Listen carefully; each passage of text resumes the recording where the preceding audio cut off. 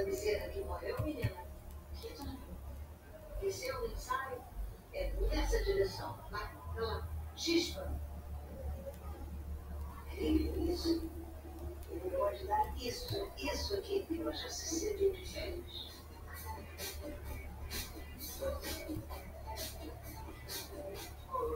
Ah, que graça aí, ficou grata. Mas calma.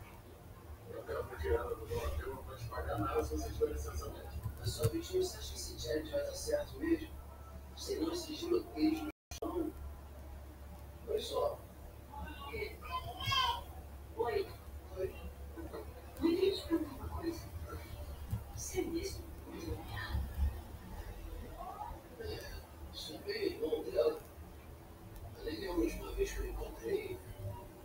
Na verdade, ele considera a da minha mãe. Você quer saber disso?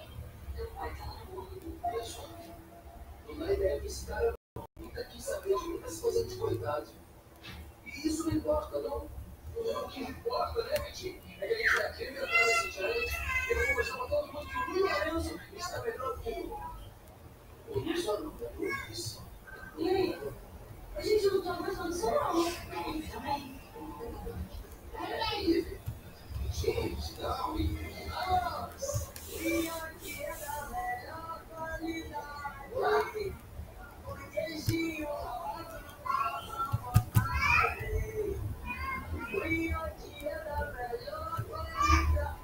Legal, vai ser desse lado, moleque. Eu vou olhar aqui esses caras aqui.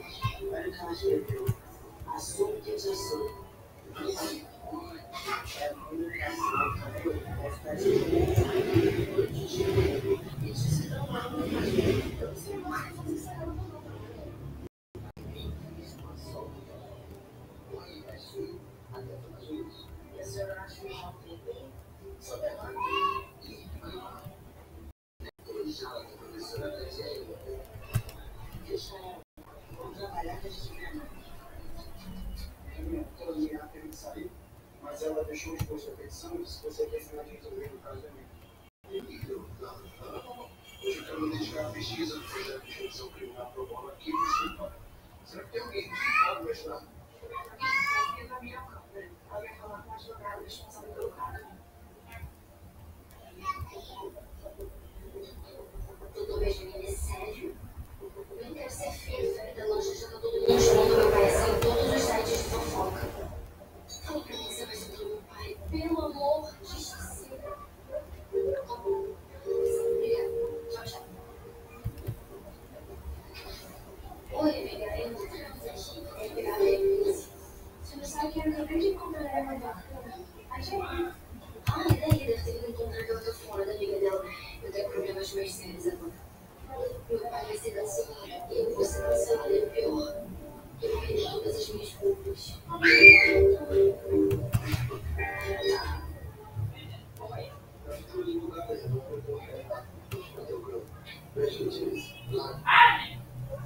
Chega a cara de xoxa, bucha, mas pelo visto tá bem, né?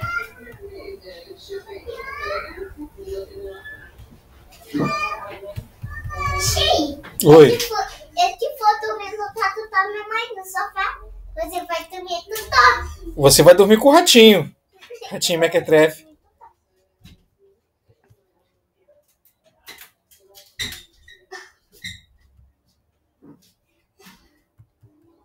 Sim. O ato mordeu a buceta dele de ato.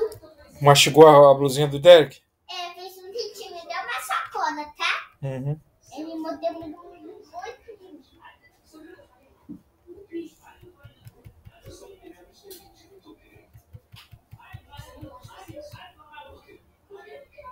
Porque a mãe dela também não ia querer. Então ela temos, eu queria você falar que você gosta de mim, que você torce por mim, pelo meu casamento. Eu não entendo esse jogo. Não tem jogo nenhum. Por que você quer jogar só com a mãe? Para de falar, esquece o bem um pouquinho. Meu Deus do céu.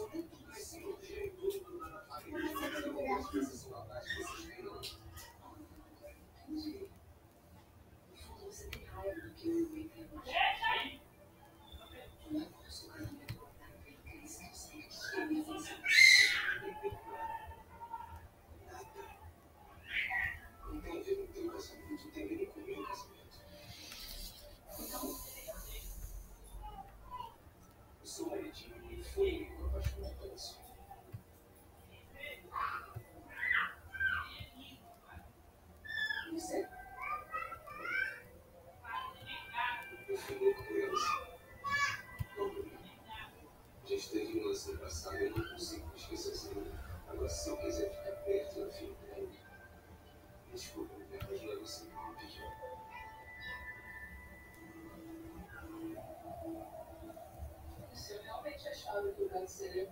Se importaram comigo, semana. Esse umbigo, esse cabelo, esse filho, tudo era brincadeira.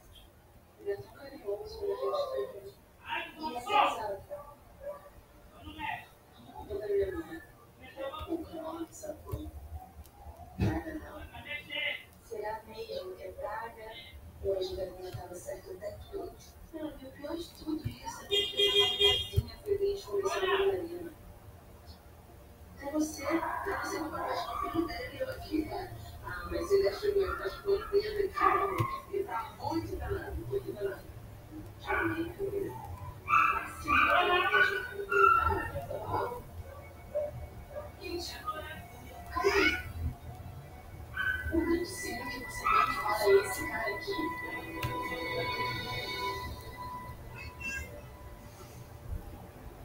São os nossos filhos. Eles têm uma coisa em comum. Melhor. Não é? Eu jamais vou ter isso é restaurante. Você pode tirar daqui ou tira. Acredito que esse monte de chotinho. Jake, filha desse tal.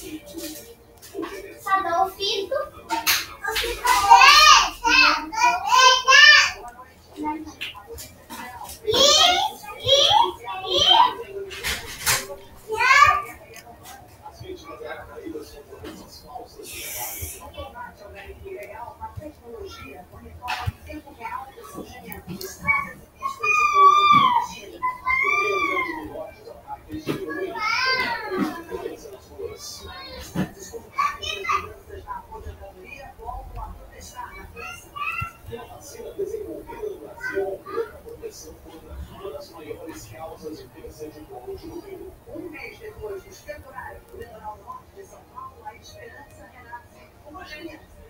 E tem aí muitos gols no sábado. O Jornal Nacional está começando.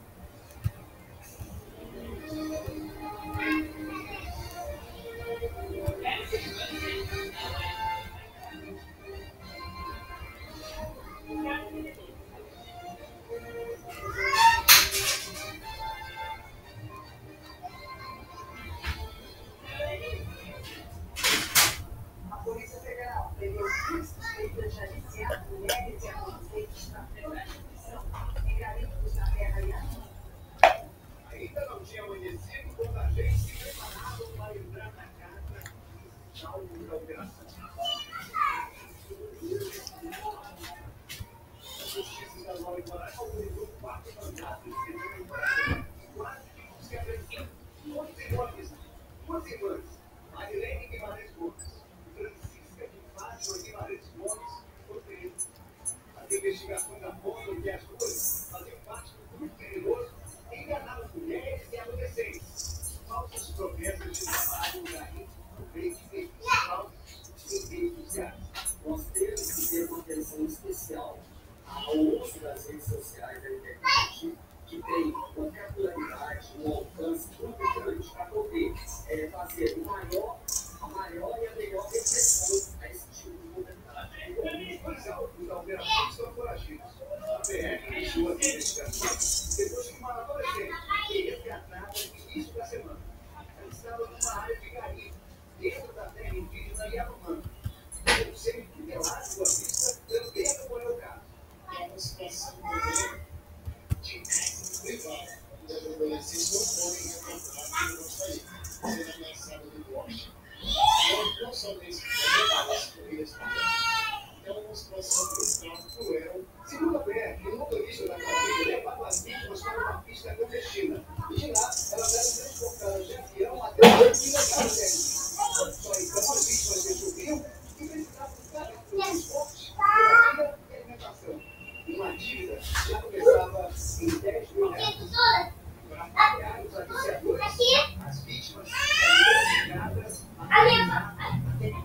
programas sexuais no trabalho.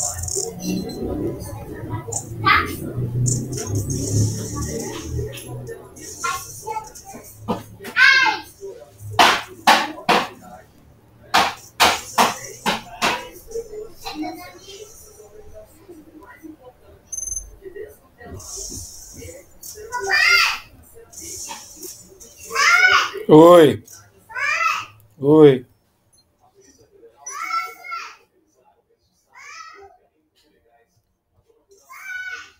Oi.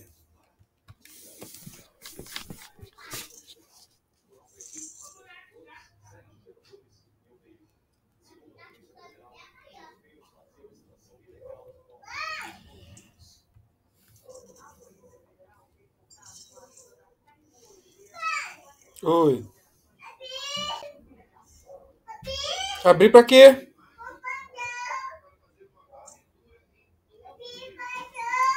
Abrir a porta pra quê, Derek?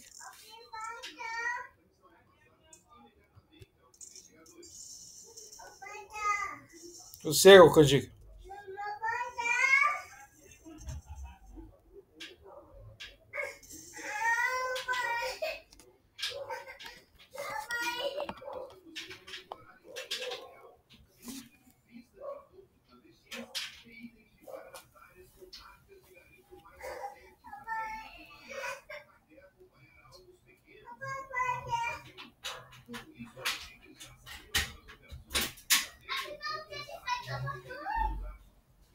Vai tomar banho daqui a pouco, mamãe.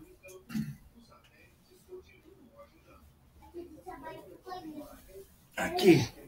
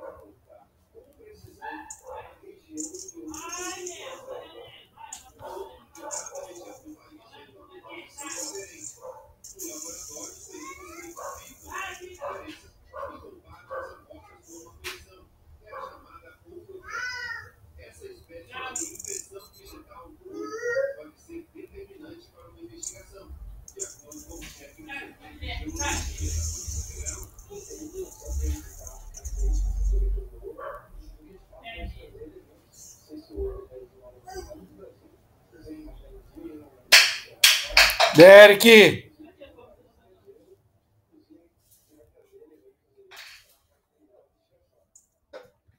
Devolve meu copo, devolve, Derek. Tá jogando meu copo no chão?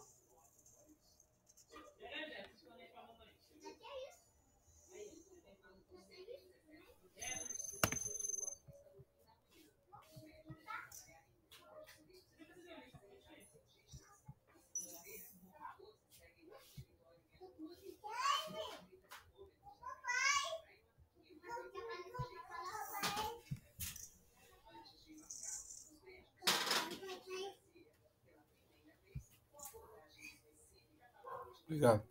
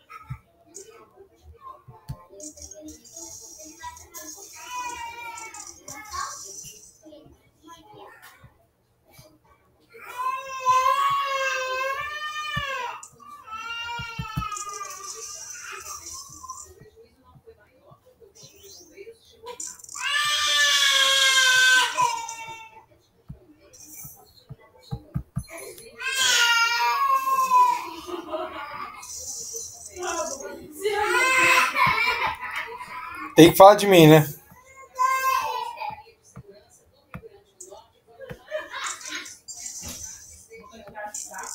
Vou clicar só pro teu nariz.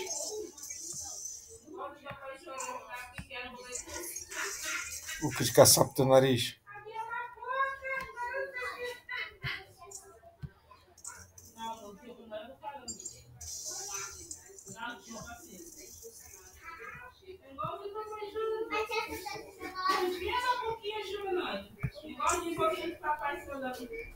E a mãe do papai pequenininho chorando. E minha pessoa tá pedindo na cama, chorando. De bruxinho igualzinho. Eu falei, Acredita tua mãe não, Derek. Mentira, hein?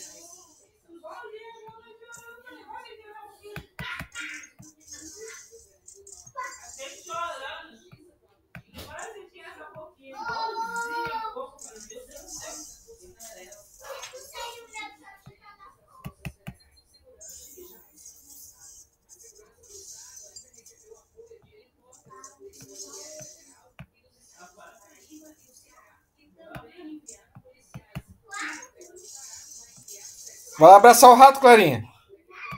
Vai lá ficar com o ratinho.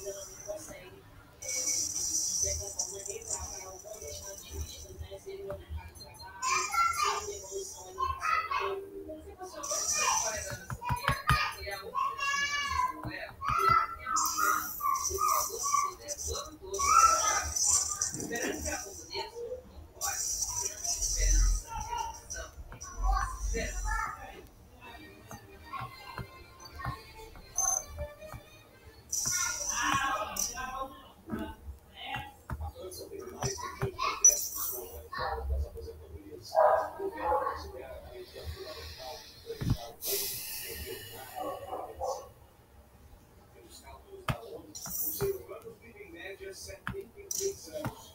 O francês vive bem mais, 83, graças ao alto padrão socioeconômico do país. E a tendência de aumento.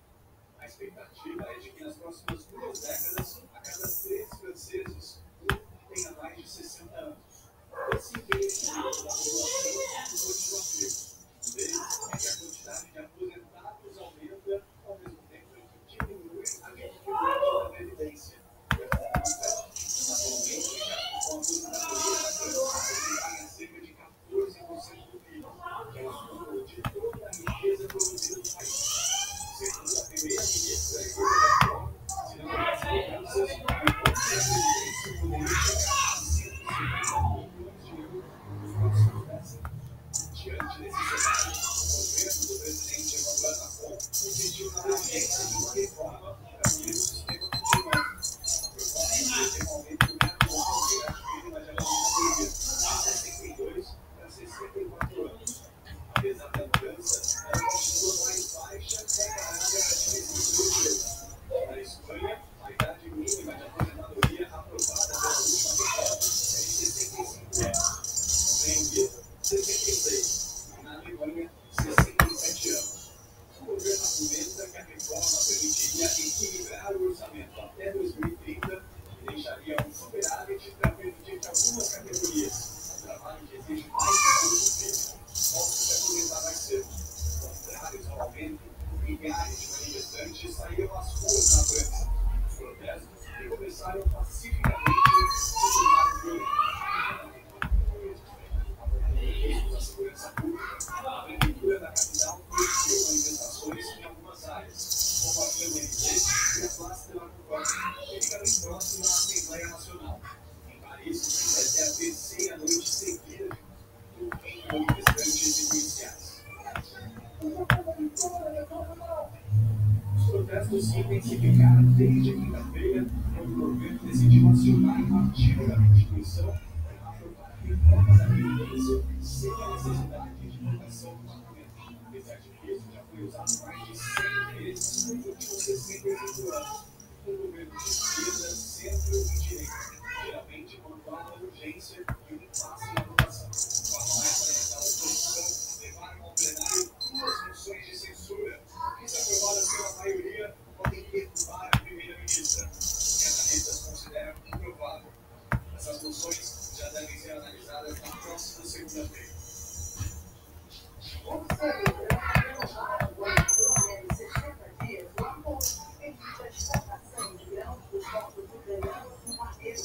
O acerto é essencial para conter o aumento de preços pelo mundo para garantir a sustentabilidade global, porque tanto a Rússia quanto a Ucrânia são grandes exportadores.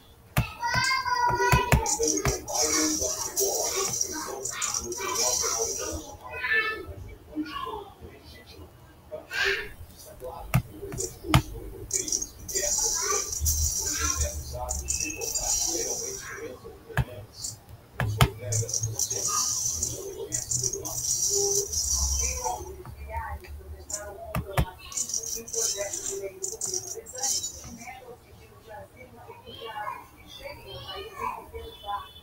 A ministra do Interior está atuando para negociar um acordo de realocação de imigrantes que entraram no Reino Unido sem permissão. O Tribunal do Quarto suspendeu a audiência sobre o processo de corrupção contra o ex-prefeito isso em Hong Kong. Apoiadores do Hong Kong confrontaram a polícia e impediram a entrada dele na corte. O ex-primeiro-ministro é acusado de vender ilegalmente os veículos do Estado, enquanto estava no poder entre 2018 e 2022. Nega acusações. Pesquisadores desenvolveram uma vacina que aumenta a proteção contra o vírus HPV, uma das maiores causas de câncer de pulmão. A vacina promete proteger em até 90% dos casos de HPV que causam câncer de pulmão. Ela trabalha com vários produtos da vacina, ela prevê uma proteína com 3 de HPV, então promove pesquisas e faz menores de uma hora de proteção feita. Se o dia chegar, essa proteína é reconhecida